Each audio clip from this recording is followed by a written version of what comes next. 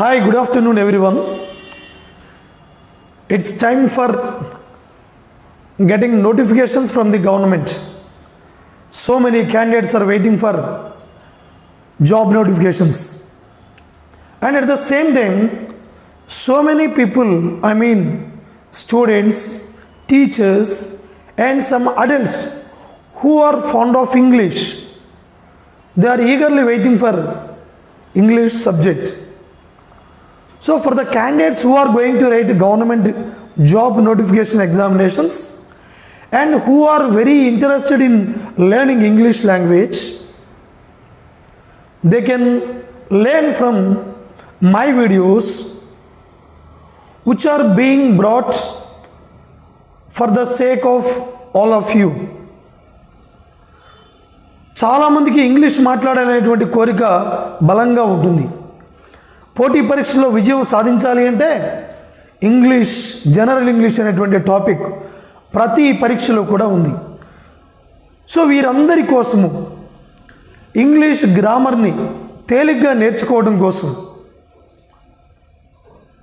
మరి నా వీడియోలో మీకు మంచి సమాచారం లభించబోతుంది.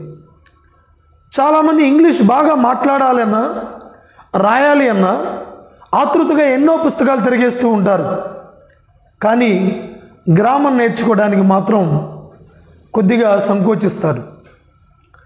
గ్రామరు తేలికగా కనుక నేర్చుకోగలిగితే పర్ఫెక్ట్గా ఇంగ్లీష్ మాట్లాడవచ్చు, అలానే తప్పులు లేకుండా ఇంగ్లీష్ కూడా రాయవచ్చు.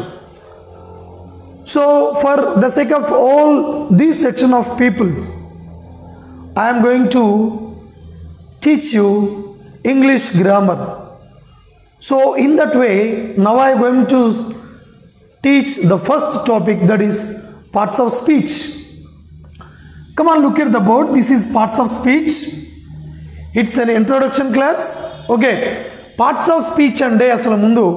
Before that, we are going to see some examples written on the blackboard. Chudandi konni vakyalu rayabaddayi chuddam okati. First one, her arm was wounded. Respect your betters. He has a boil on the neck. Please boil this water. He wrote a book. His seat was booked. He caught cold. It's a cold morning. Either of you can leave. Either pen is good. We have time enough to go. We know well enough what I mean. So ఈ వాక్యాలన్నిటిని కూడా పరిశీలించిన మీదట underline చేసినటువంటి పదాలు ఉన్నాయి చూడండి. Arm, betters, boil, book, gold, cold, either of you, either, enough. చూడండి, మొదటి వాక్యంలో ఆర్మ్ అనేటువంటి పదాన్ని అండర్లైన్ చేశాను. రెండవ దానిలో betters, third one boil, fourth one boil, booked, cold, either of you, either, enough. So ఈ వాక్యాలన్నింటిలో కూడా అండర్లైన్ చేసినటువంటి పదాలు, వాటి గురించి ప్రత్యేకంగా మాట్లాడబోతూ ఉన్నాము. అలానే ఈ అన్ని వాక్యాల్లో ఉన్నటువంటి అన్ని పదాలు కూడా మనకి ముఖ్యమే. అయితే ఇక్కడ చూడండి, మొదటి దానిలో ఆర్మ్ వాస్ వూండెడ్. మనందరికీ తెలుసు పార్ట్స్ ఆఫ్ స్పీచ్ అంటే ఏంటో. Since our childhood we have been learning parts of speech. అంటే తెలుగులో భాషా భాగాలు అనేటువంటి పేరుతో పిలుస్తాం మనం. ఓకే, భాషా భాగాలు. సో ఏంటి భాషా భాగాలంటే దాన్ని చూడగానే అర్థమవుతుంది. భాషని కొన్ని భాగాలు చేశారు, పార్ట్స్ ఆఫ్ స్పీచ్. ఓకే, ఏంటంటే ఇక్కడ ఉండేటువంటి పదాలు, నేను అండర్లైన్ చేసినటువంటి పదాలన్నీ కూడా చూస్తే ఆమ్ అనేది ఏ పార్ట్స్ ఆఫ్ స్పీచ్ కిందకు వస్తుంది, betters A parts of speech కింద వస్తుంది. సో ఇక్కడ ఆమ్ అనేది ఇక్కడ నౌన్ కిందకు వస్తుంది. రెస్పెక్ట్ యువర్ బెటర్స్, ఇది కూడా నౌనే, betters. He has a boil on the neck, boil అనే పదం ఇక్కడ నౌన్గా వాడబడింది. ప్లీజ్ బాయిల్ దిస్ వాటర్, ఇక్కడ boil web. He wrote a book is a noun. His seat was booked, కానీ ఇక్కడ బుక్డ్ అనేది వెబ్గా వాడబడింది. He cot cold. సో ఇక్కడ నౌన్గా వాడబడింది cold. It's a cold morning. ఇక్కడ cold అనేది adjective. So either of you can leave. Either అనేది పదం ఇక్కడ. Either pen is good. ఇవి రెండు కనుక చూస్తే ఎయిదర్ అనేటువంటి పదము here it's a pronoun. Here ఇక్కడ పై వాక్యంలో it is a pronoun, but here either pen is good. ఇక్కడ adjective. We have time enough to go. We have time enough to go. Okay, యాడ్వర్బ్గా ఇక్కడ ఉపయోగించబడింది. సో ఈ వాక్యాలన్నీ కూడా చూస్తే ఏ పదము ఏ పార్ట్స్ ఆఫ్ స్పీచ్ కిందకు వస్తుందో ఇప్పుడు మనం చూసాం. అయితే ఈ వాక్యాలన్నింటిలో కొన్ని పదాలు ఒకే పదము డిఫరెంట్ పార్ట్స్ ఆఫ్ స్పీచ్గా ఉపయోగించబడ్డాయి. ఇక్కడ చూడండి, ఈ వాక్యము థర్డ్ వాక్యం, he has a boil on the neck, please boil this water. Boil ఇక్కడ నౌన్గా వాడబడింది. అంటే ఇక్కడ ఏంటంటే అతని మెడ మీద కురుపు లేదా పుండు ఉన్నది. ప్లీజ్ బాయిల్ దిస్ వాటర్, ఈ నీళ్ళని వేడి చేయి. ఇక్కడ బాయిల్ అనే పదము నౌన్గాను వెర్బగాను వాడబడింది. ఇక్కడ he wrote a book, his seat was booked. Book అనేటువంటి పదము ఇక్కడ టూ డిఫరెంట్ పార్ట్స్ ఆఫ్ స్పీచ్గా వాడబడింది. ఇక్కడేమో నౌన్గా వాడబడింది, ఇక్కడేమో వెర్బగా వాడబడింది. అలానే ఇక్కడ చూస్తే కోల్డ్. అలానే క్రింద వాక్యంలో it's a cold morning. Cold పై వాక్యంలో నౌన్గా, ఇక్కడేమో అడ్జెక్టివ్గా వాడబడింది. ఎయిదర్ ఆఫ్ యూ ఇక్కడేమో ప్రొనౌన్, నెక్స్ట్ వాక్యంలో అడ్జెక్టివ్. అంటే ఇక్కడ ఏంటంటే మనం ముఖ్యంగా ఆలోచించవలసింది, ఒకే పదము వేర్వేరు వాక్యాల్లో వేర్వేరు అంటే డిఫరెంట్ పార్ట్స్ ఆఫ్ స్పీచ్గా ఇది ఉపయోగించబడింది అనమాట. అంటే ఒకే పదము వేర్వేరు వాక్యాల్లో వేర్వేరు పార్ట్స్ ఆఫ్ స్పీచ్ల క్రింద వినియోగించవచ్చు అనమాట. సో ఇవన్నీ తెలుసుకోవాలంటే we have to study the chapter parts of speech. చూడండి, ఇక్కడ పార్ట్స్ ఆఫ్ స్పీచ్ అంటే ఏంటో తేలిగ్గా చూద్దాం. ఈ వాక్యాలన్నింటిలో ఉన్నటువంటి పదాలన్నీ చూడండి.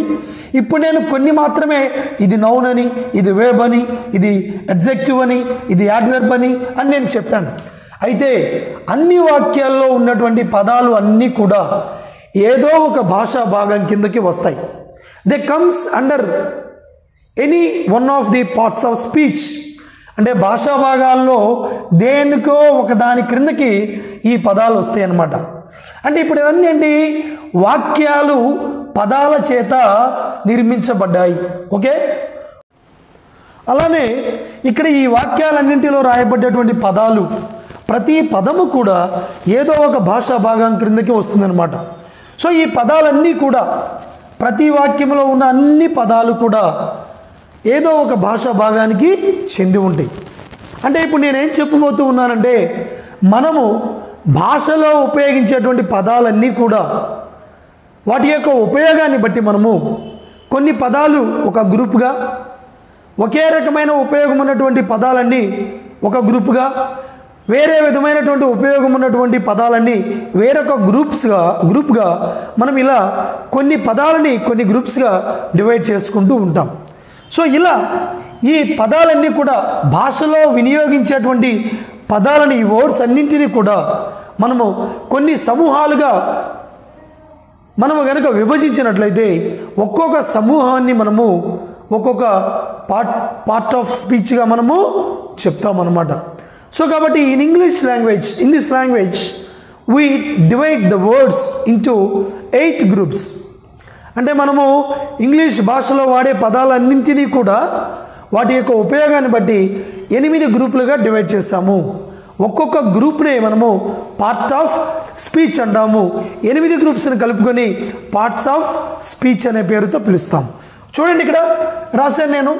పార్ట్స్ ఆఫ్ స్పీచ్ అంటే ఏంటో, all the words in any language are divided into 8 groups. These groups of words are called parts of speech. All the words in any language are divided into 8 groups. These groups of words are called parts of speech. అంటే వర్డ్స్ని మనము కొన్ని గ్రూప్స్గా divide చేసాము, groups of words. ఈ groups of వర్డ్స్ని మనం ఏమన్నాము, parts of speech అనే పేరుతో పిలిచాము. So there are 8 parts of speech in English language. As we all know, మనందరికి తెలుసవి, చిన్నప్పటి నుంచి చదువుకుంటూనే ఉన్నాము. అవి number 1 noun, second pronoun, third adjective, fourth verb, fifth adverb, sixth preposition, 7 conjunction, 8 interjection. చూడండి, noun అంటే తెలుగులో నామవాచకము. అంటే ఏంటంటే ఒక్కో దాన్ని విడిగా చూద్దాం. ఇక్కడ పైన నేర్చుకుని రాబోయేటువంటి క్లాసుల్లో డీటెయిల్డ్గా నౌన్ గురించి, మిగిలినటువంటి అన్ని భాషా భాగాల గురించి డీటెయిల్డ్గా మనం నేర్చుకోవచ్చు అనమాట. చూడండి, ఇక్కడ నౌన్ నామవాచకము ఏంటి అసలు? What is noun? నామవాచకం అంటే words which denotes persons, places are things, substances, qualities etcetera. అంటే వ్యక్తుల యొక్క పేర్లు, చెట్ల పేర్లు, జంతువుల పేర్లు, ప్రదేశాల పేర్లు, వస్తువుల పేర్లు, పదార్థాల పేర్లు, I mean iron, gold, aluminium, silver, like that.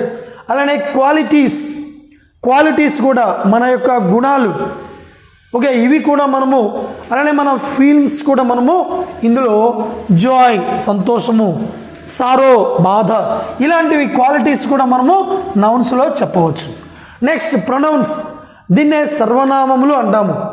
ఏం లేదు, సింపుల్గా in the place of all nouns pronoun రాస్తాం మనం. అంటే మనము ఉపయోగించినటువంటి వాక్యంలో ఉపయోగించినటువంటి నౌన్ ఏదైనా సరే, ఆ నౌన్ని మనము రెండవసారి రాసేటప్పుడు లేదా పలికేటప్పుడు ఆ నౌన్కి బదులుగా మనము సర్వనామాన్ని వాడతాం, ప్రొనౌన్ని. మనకు తెలుసు హీ, షీ, ఇట్, దే, అలానే ఐ, వి, యు, ఓకే, ఇంకా మరి వాటి యొక్క డిఫరెంట్ ఫామ్స్ కూడా ఉన్నవి, అవన్నీ కూడా ప్రొనౌన్స్ కింద రాస్తాం. Next adjective. ఎక్కువగా మనము అడ్జెక్టివ్, యాడ్వర్బ్ విషయంలో కన్ఫ్యూజ్ అవుతూ ఉంటాం. అడ్జెక్టివ్ అంటే తెలుగులో విశేషణము. అంటే ఇది ముఖ్యంగా 4 విషయాలు తెలియజేస్తుంది. ఏదైనా ఒక నౌన్ లేదా ప్రొనౌన్కి సంబంధించినటువంటి 4 విషయాల గురించి తెలియజేస్తుంది. ఒకటి క్వాలిటీ, గుణము, క్వాంటిటీ, రాశి, పరిమాణం, కలర్, రంగు, అలానే నంబర్, సంఖ్య. ఈ 4 విషయాలను సంబంధించినటువంటి సమాచారాన్ని, అంటే ఒక నౌన్ లేదా ప్రొనౌన్కి సంబంధించి క్వాలిటీ కానీ, క్వాంటిటీ కానీ, కలర్ లేదా నంబర్, ఈ 4 విషయాల గురించి సమాచారాన్ని తెలిపే పదమే adjective. Next verb, fourth one క్రియ. ఇది 3 విషయాలు తెలియజేస్తుంది మనకి. బీయింగ్, చేయడం అనేటువంటిది, బీయింగ్ అంటే స్థితి, మన స్థితి అనమాట. For example profession తెలియజేయచ్చు. I'm a teacher, he's a robber, he's a student, like that స్థితి. అలానే డూయింగ్, ఇది పనిని తెలియచేస్తుంది. అలానే హ్యావింగ్ అవర్ పొసెషన్స్, అంటే మనకి కలిగి ఉన్న వాటిని చెప్పడానికి. I have a car, he has 2 buildings, like that we can say. అలానే 5వది యాడ్వర్బ్, క్రియా విశేషణం అంటాము. ఏంటంటే ఇది it adds meaning to verb, యాడ్జెక్ట్ and adverb. అంటే ఏం లేదు, ఇది యాడ్వర్బ్ అంటే ఇక్కడ యాడ్వర్బ్లోనే ఉంది. ఇది వెర్బ్ యొక్క అర్థాన్ని మరింత పెంచుతుంది, లేదంటే విశేషణం యాడ్జెక్టివ్ యొక్క అర్థాన్ని మరింత పెంచుతుంది, అలానే మరొక యాడ్వర్బ్ యొక్క అర్థాన్ని మరింత పెంచుతుంది. దీన్నే మనము యాడ్వర్బ్ అంటాము. నెక్స్ట్ ప్రిపోజిషన్, దీన్నే తెలుగులో విభక్తి ప్రత్యయం అంటాము. ఇదేంటంటే generally it is placed before noun are pronoun. ఒక వాక్యంలో ఏదైనా నౌన్ లేదా ప్రొనౌన్కి ముందు వ్రాయబడి అదే వాక్యంలో ఉన్నటువంటి ఇతర నౌన్ లేదా ప్రొనౌన్స్కి మధ్యలో సంబంధాలను ఇది ఏర్పరుస్తుంది అనమాట. So that's why this is called ప్రీపొజిషన్. Preposition అంటే ముందు ఉంచబడేది, అంటే జనరల్గా నౌన్ లేదా ప్రొనౌన్కి ముందు ఉంచబడుతుంది. నెక్స్ట్ కంజంక్షన్, సముచ్చయం అనే పేరుతో పిలుస్తాము. It joins words and sentences, ఇది పదాలను కలుపుతుంది లేదా వాక్యాలను కలుపుతుంది. So it's conjunction. Next last one interjection, ఆశ్చర్యార్థకం అనే పేరుతో పిలుస్తాము. It expresses sudden feeling are emotions, అంటే మన భావోద్వేగాలు సడన్గా మనము ఎప్పుడైతే వ్యక్తపరుస్తామో అలాంటి సందర్భంలో వినియోగించేటువంటి పదాలు ఇవి interjection. Okay, oh, alas, wow. Like this we can use so many interjections. Okay, so ఇది క్లుప్తంగా మనకు పార్ట్స్ ఆఫ్ స్పీచ్ యొక్క ఇంట్రొడక్షన్ క్లాస్. సో ఇప్పుడు మనం చూసాం కదా ఏంటి నౌనో, ఏంటి ప్రొనౌనో, ఏంటి అడ్జెక్టివ్. సో ఇక్కడ చూడండి ఒక వాక్యం రాసాను చూడండి మీకోసం. So here is a sentence. What that is? Oh, the big black dog jumped quickly over the little cat and ate it. Oh, the big black dog jumped quickly over the little cat and ate it. చూడండి ఇక్కడ oh ఏంటిది? Sudden feeling. So it is interjection. It is determiner. Big అంటే ఏంటి? ఇది పరిమాణాన్ని తెలియజేస్తుంది. ఇక్కడ అడ్జెక్టివ్లో చెప్పాను quantity, quality, colour, number. Quantity okay, so it's big తెలియజేస్తుంది. బ్లాక్ కలర్, సో ఇక్కడ అడ్జెక్టివ్లో చెప్పాను కలర్ని తెలియజేస్తుంది ఏంటమ్మా? అడ్జెక్టివ్. సో నెక్స్ట్ అలానే డిఓజీ డాగ్ చూడండి, మనందరికీ తెలుసు dog is a noun. So ఇక్కడ ఇది నౌన్గా వాడబడింది. నెక్స్ట్ జంప్డ్, జంప్డ్ అంటే ఇది వెబ్. సో ఇది వెర్బగా వాడబడింది. ఓ ఈ పదం ఏంటి? క్విక్లీ, జంప్డ్ క్విక్లీ అంటే చూడండి ఇక్కడ జంప్డ్ దూకింది, వేగంగా దూకింది అంటే ఇదా ఇక్కడ వెర్బ్ యొక్క అర్థాన్ని పెంచుతుంది. ఇక్కడ చెప్పాను యాడ్ వెర్బ్ అంటే it adds to the meaning of the verb, adjective and add verb అంటే ఇది యాడ్ వెర్బ్గా వాడబడింది. ఓవర్ ఇందాక చెప్పాను ప్రిపోజిషన్. చూడండి ఇక్కడ ఓవర్ ద లిటిల్ క్యాట్, ఇది క్యాట్ అనేది నౌను. ఈ నౌన్కి అలానే ద బిగ్ బ్లాక్ డాగ్ దీనికి మధ్యలో సంబంధాన్ని తెలియజేస్తుంది ఓవర్. అలానే ది డిటర్మైనర్. లిటిల్ అంటే క్వాంటిటీ, సో ఇది అడ్జెక్టివ్. క్యాట్ మనందరికీ తెలుసు నౌన్. అండ్ అంటే ఇది మరియు అంటే రెండు వాక్యాలను కలుపుతుంది. రెండు వాక్యాలను కలిపేది కంజంక్షన్. ఈట్, ఈటెన్, సో ఇది వెబ్. ఇట్ ఇది ప్రొనౌన్. సో కాబట్టి ఇక్కడ ఈ విధంగా మనము వాక్యంలో వ్రాయబడ్డటువంటి ప్రతి పదాన్ని కూడా అది ఏ పార్ట్స్ ఆఫ్ స్పీచ్కి చెంది ఉన్నదో తేలిగ్గా మనము చెప్పవచ్చు. So it's an introduction class to parts of speech. In the coming lessons, we study all these 8 parts of speech in detail. Okay, thank you.